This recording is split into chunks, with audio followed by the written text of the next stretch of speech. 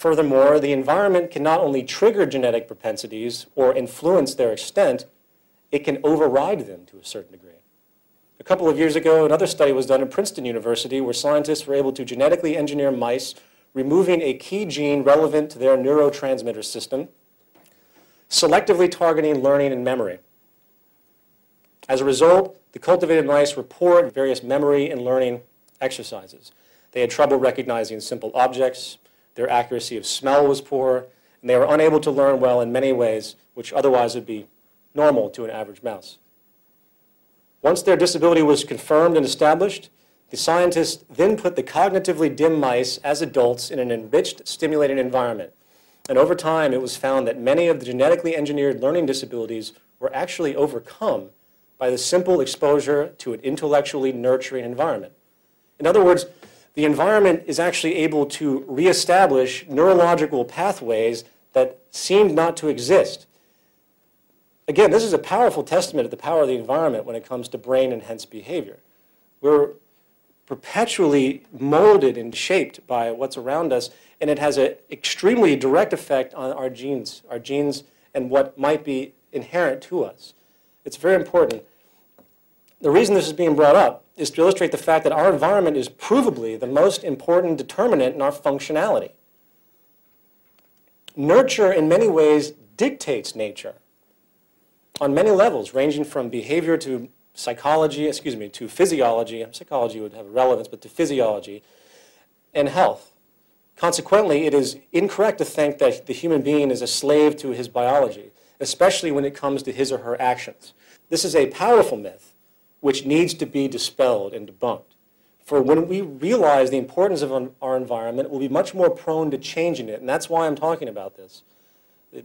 In isolation, it might seem like these are abstractions, but we have to learn that biologically, we are only as relevant, so to speak, as the environment which interacts with our biology.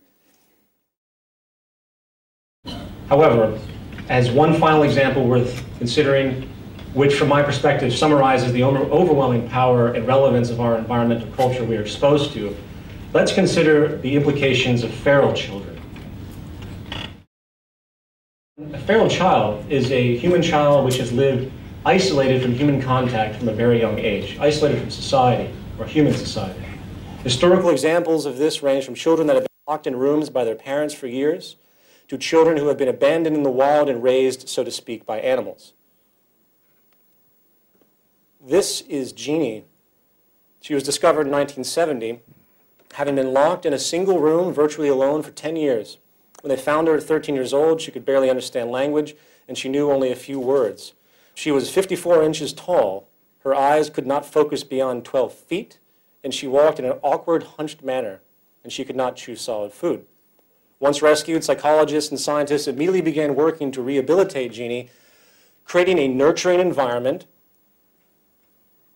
and she quickly began to overcome a great amount of the problems that she had had, but due to the severe emotional scars that she went through, something very specific stuck out, which has a specific relevance to the point I'm trying to make, and that was her inability to learn language.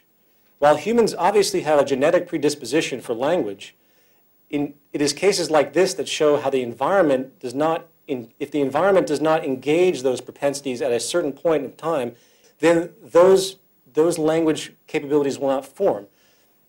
It requires the environment to stimulate the effect.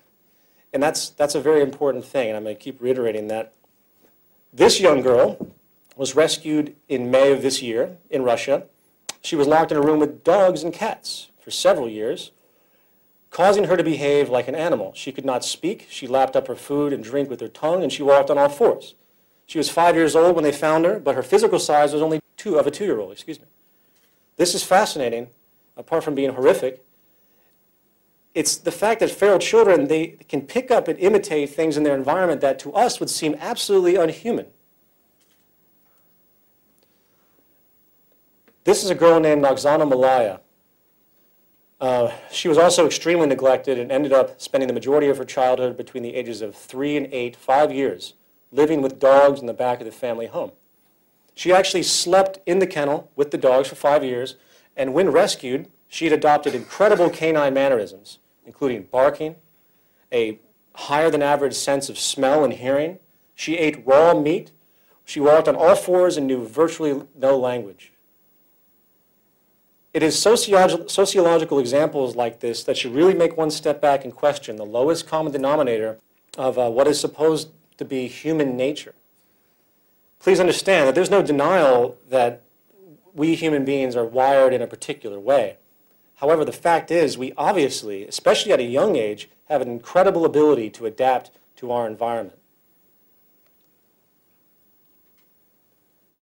We are exceptionally malleable, and as studies have shown, will adapt based on what is supported and reinforced by the social condition we inhabit. If the known propensities of human beings, such as walking upright, learning language, and the like, are not triggered and supported by the environment, then they might not manifest. Therefore, again, the human being is very much a cultivated organism. The quality of a person's health and behaviors really comes down to the quality of the environment, culture, and hence social influences they are exposed to. This is critical that society fully understand this and adjust accordingly. It should be no wonder the world we live in when we examine the system, the environment that creates us. And this is the point.